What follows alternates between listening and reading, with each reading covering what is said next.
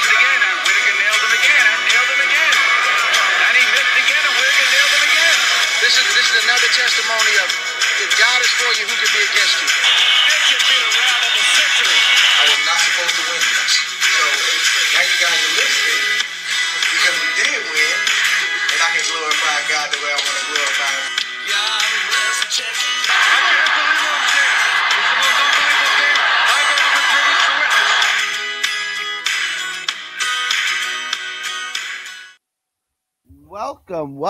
Welcome to another episode of 3D Boxing Podcast. It is here. We are just about here. It is certainly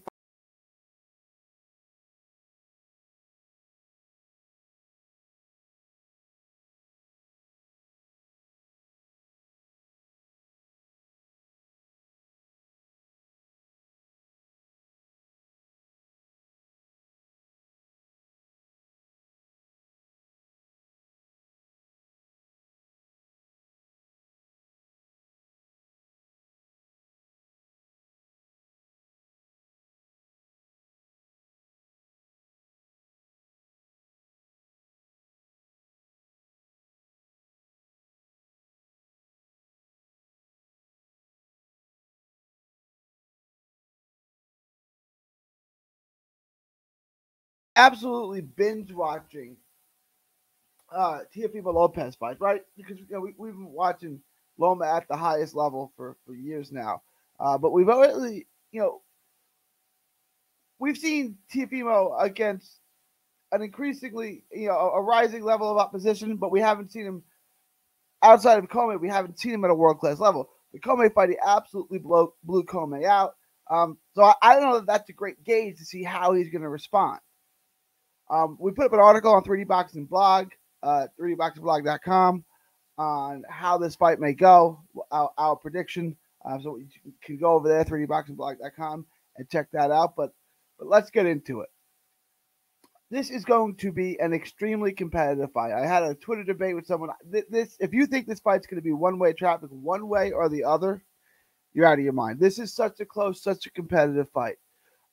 Today on MCR podcast, my co-host Matt the Hipster Hunter was kind of comparing it this fight to the Usyk Garcia fight, and that's not a terrible comparison, except Lopez isn't just a puncher, right? I mean, he's incredibly fast. He has incredible reflexes. I mean, he's so violent in there. He's so quick and so violent. There's really no way to respond to him.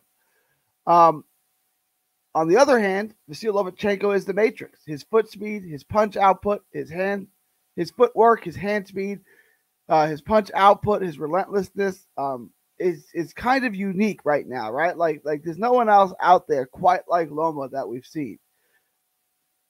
Loma's a 3-weight division champion. He's accumulated a ton of belts.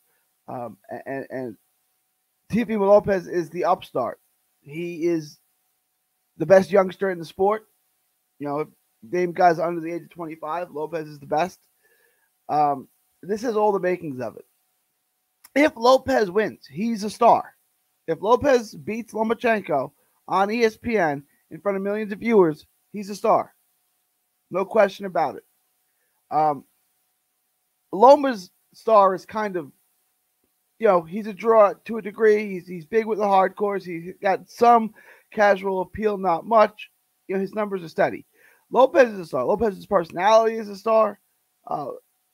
That's it. Lopez, all he needs is to start making performance. I mean, he got that against Comey, not the biggest name. Comey's a tough guy. I picked Comey to win, so I'm not going to act like that's not anything. I thought Richard Comey was going to beat him. I thought it was a bridge too far, too soon in the development of Teofimo Lopez. It was not. So let's get into it. How do I see the fight going down? Teofimo Lopez is the better boxer. If this is a pure chess match, I'm sorry. Let me rewind that. I'm sorry. Vasyl Lomachenko is the better boxer. Vasyl Lomachenko is the better all-around boxer. If this is a high-speed chess, if this is, a pure boxing match, Vasyl Lomachenko wins. Teofimo can't let that happen. I think he knows that. Teofimo, like I said, I've been binge watching his fights. He does not use his jab enough. He's gonna have to get that going. If he doesn't, Loma might be able to get in and out on him and run up some rounds. I think the beginning of this fight is going to be explosive. I think Lopez's best chance is to knock him out in the first half of the fight. Now, he's got the ability to do it, right? He's so explosive and he's so violent with his punches, especially his hook, his left hook. But he leaves himself open to be countered. The problem is you have to be so precise and so perfect to get in and out on him that you run yourself in a major risk of getting caught with one of those, right? Like Diego Magdaleno is a left-hander. He's not Lomachenko. He's lefty, and Teo was making a ton of mistakes in there. Like he was not. He's constantly going right. He wasn't going left. He wasn't throwing a bunch of lead right hands like he should. But he's so athletic and so gifted that he gets away with it. Will he get away with it against Lomachenko? That's a different story. Loma's got to do what Teddy Atlas says: get him in, hit him coming and going. Right? He's got to jump in. He's got to hit him. He's got to pivot. He's got to use that footwork. He's got to get out of there and hit him on the way out and make sure he doesn't get hit and return fire because he can't trade shots with Teofimo Lopez. Teofimo Lopez, if they trade shots, this fight's over. Right? The Teofimo's going to get rid of him. We've not seen Teofimo really get tested. He got tested a little bit in the Nakatani fight, and there was some good and bad in that. Nakatani's not a bad fighter. He's long, he's tall, and he gave him some troubles. But ultimately, Teofimo outclassed him, carried the round, was probably the worst performance we've seen from Lopez. And that being said, he won a one-sided decision against a decent fighter. But he never really adjusted. We've seen Lomachenko adjust. Every real guy Lomachenko's fought at 135. That's Pedraza, that's Linares, Linares, and Campbell. They've all tested him in spots, right? They've all hit him. They've all made him adapt, and he's been able to do pass that test and adapt every single time. Come back, either finish the guy, drop the guy, or hurt him real badly in each one of those fights. So the longer this goes, I think the more and more it favors Vasyl Lomachenko. I think Lomachenko can figure things out, and he can carry the late rounds. The problem is, can he get to the late rounds? That's what we're asking here, and that's what I'm going to try to answer. I think he does. I think the beginning of this fight, the first 5 rounds of this fight is fireworks. I think Lomachenko gets dropped. I think he gets hurt several times, but I think he gets through it. I don't think he loses all the rounds, right? I think, 5-6 rounds in, he's won a couple rounds, but he's behind on the scorecards, and he's been dropped, and he's been hurt. But then he figures it out. He comes out of it, right? He adjusts while Lopez is still going 100 miles an hour, right? And he counters it. He uses Lopez's aggression against him, starts to really outpoint him, put the combinations together, frustrates him. By the end of the fight, I think he wins enough rounds. I think him being Vasyl Lomachenko puts it all together, wins enough round off the jab, off the combination, of coming in, scoring with a bunch of shots, and getting out and frustrating Lopez. I think he wins enough round. When you go back and you look at the fight, I think you're going to say, wow, Lopez landed the better shots. But he didn't win enough rounds. I think it's going to be that kind of fight. I think, we're going to look at this and say, okay, Loma won this fight clearly. Not clearly, decisively. He won this decisively. I don't think there'll be a lot of debate. I think Loma will win the fight decisively. Loma will win enough rounds. He'll put enough 10-9 rounds in the bank to carry the day. I do think Lopez will have lots of moments early in the fight. I think Lopez will drop Lomachenko. I think a lot of people are going to be oohing and on. And then that matrix, right, that high tech will kind of figure it out. He'll start to frustrate. He'll turn the tables in the second half of the fight. He'll start to frustrate Lopez, and he'll carry the day on just 10-9 rounds and getting through.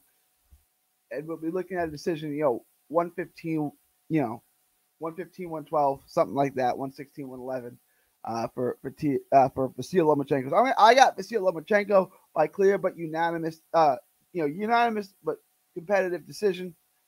But this is the fight we've been waiting for. I really think of all the real makeable fights in their same weight class. So no jumping weight classes and no unrealistic fights. So put Bud versus Spence to the side for just a minute. I really think this is the best fight that can be made. You got the two best guys in their weight class, still in their prime. Loma's only 32. And so he's still in his physical prime. He's still going to have the punch out, but he's not going to fade. And Teofimo Lopez is just entering his prime. If this fight's 2 years from now, it's probably a completely different story, but it's not. It's right now. And I think still at this point, I think Loma has plenty in the tank, and Lopez hasn't gotten to that point. And I could be wrong. This is kind of 50-50. I can see this fight going either way, but I have to get on the record, so I'm going to say Vasyl Lomachenko by unanimous decision. Let me know what you think. Please leave your predictions below. Leave your thoughts, comments, predictions. Let me know what you think of mine. I really want to see, because I can see this fight going either way. I can make a clear-cut path to victory for both guys. I'm going with Loma. Let me know what you guys think. Leave your thoughts, comment below. Also go to MCR Podcast. Listen to the full show that me and Matt do. We're going to do I'm going to be on again on MCR Podcast Saturday night after the fight to review this fight and see if I was right or wrong. Follow me off on social media, 3D Boxing, 3D Boxing Blog, from Texas to the world. Thank you, and God bless. Don't miss a tweet, post, story, or video. 3D Boxing is on Twitter, Instagram, and Facebook. Hit the subscribe button now to stay inside the ring.